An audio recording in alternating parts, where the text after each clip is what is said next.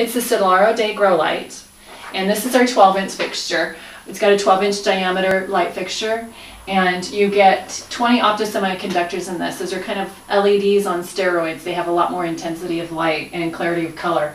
There are 15 of the red and 5 of the blue. The red lights are at about 656 nanometers. I have to look at my notes, excuse me. Nanometers as far as the wavelength of the light, and the blue is at 455 about.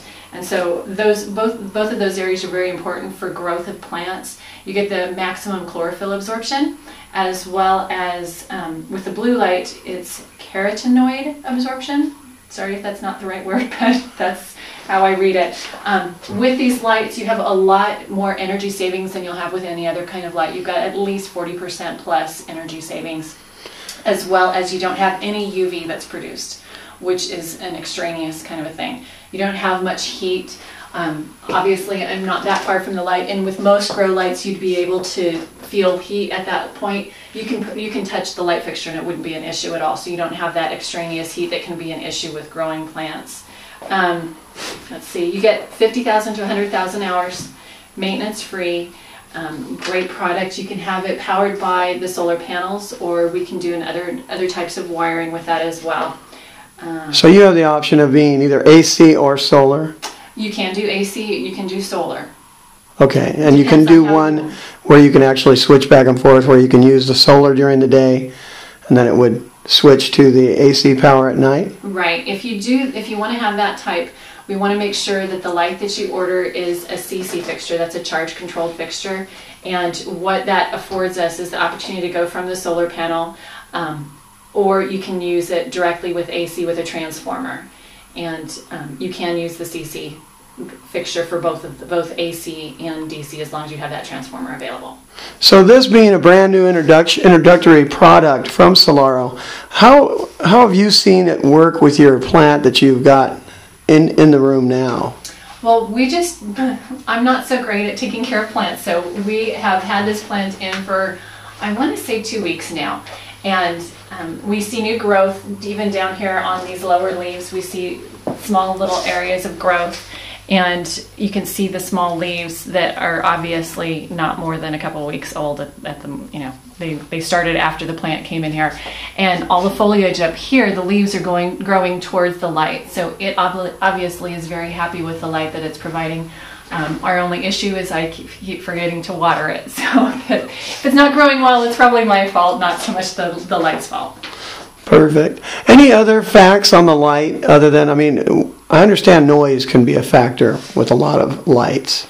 There's not any moving part with the optosemiconductors. They're much more like LED lights that are supercharged, and so you don't need to worry about any movement. You're not going to have any sounds. Obviously, it's very quiet in here, and you don't have to deal with that humming sound that you get with a lot of the other types of grow lights. And you were saying that it's like LEDs on steroids. Mm-hmm. What is it that actually makes it different or unique? They are the optosemiconductors. I'm not the engineer that knows exactly, but the optosemiconductors are very specifically formulated for more intensity of light, and it's a lot better light color control than you can get with any other types of light. Oh, I can talk about the efficiency of the light. That's the other thing. What about the efficiency of the light? With the optosemiconductors, you have a 37% efficiency in the red range and a 54% efficiency in the blue range. Most other types of lights, like incandescent or fluorescent, or even the high pressure sodium, produce a lot of waste energy, and they have about a 20% efficiency.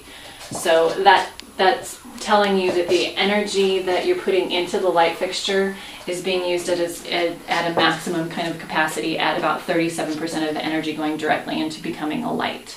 Whereas with fluorescence or the sodium lights, you have closer to 20%.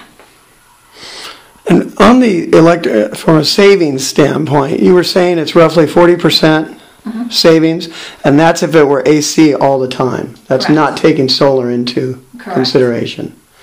So if you were to go solar during the day and AC at night, obviously there would be a dramatic. Right. And this light uses about 12 watts of energy. So that's not much at all when you consider a 100-watt bulb will use 100 watts of energy, if it's an incandescent. This one uses about 12, and you're getting the very focused color wavelengths that you need for growing plants. Well, again, it's exciting, these new products from Solaro. So we'll just look for some more details as they come out on the grow lights and how your test centers work out. Thank you.